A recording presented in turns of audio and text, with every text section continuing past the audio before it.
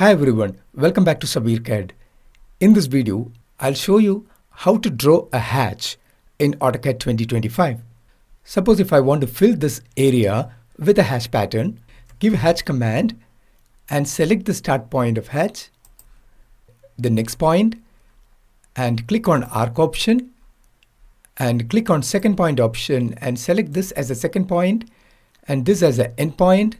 Now come back to line mode by clicking on the line option.